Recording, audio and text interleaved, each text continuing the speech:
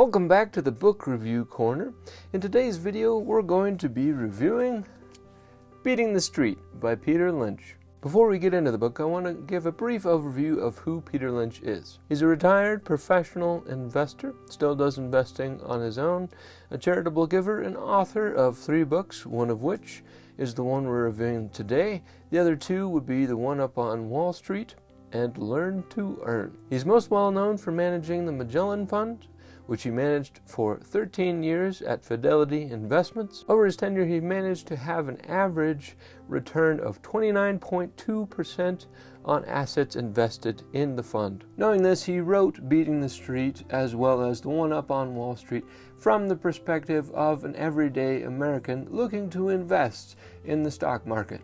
His philosophy was that investing really is a lot more simple than people make it out to be, and that an ordinary investor with an average amount of know-how should be able to do quite well in the stock market. Knowing this, there are 3 key takeaways I had from the book.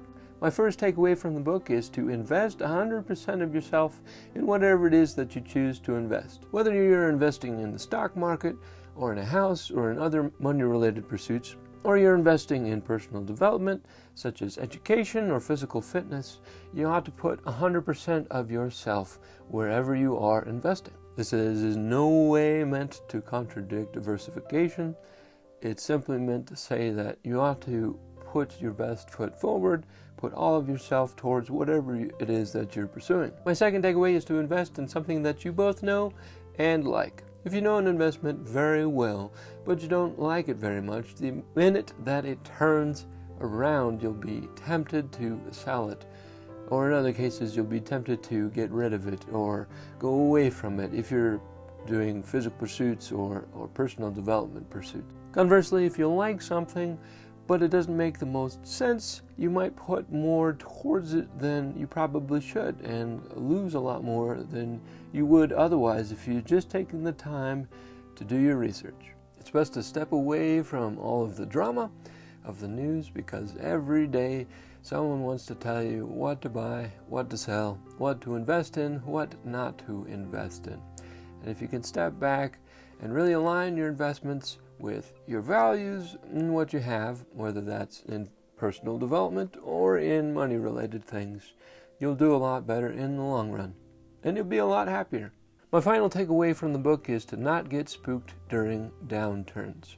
This is the biggest part of investing in the stock market, but can also be applied to investing in personal development and physical fitness. When it comes to stock picking, there will be seasons when stocks are doing really poorly and everything in the market is going down and everyone says to sell, sell, sell. And in those seasons, you need a strong stomach to be able to wait it out. When it comes to physical fitness, there will be a season when it's really easy to lose weight, and then there will be a stretch where it's very difficult to lose weight and it's hard to see any real progress, and it's easy to just throw in the towel and give up. But that's the season where the real change comes, where the real growth happens. That's the season when you need to have a strong stomach to keep moving forward.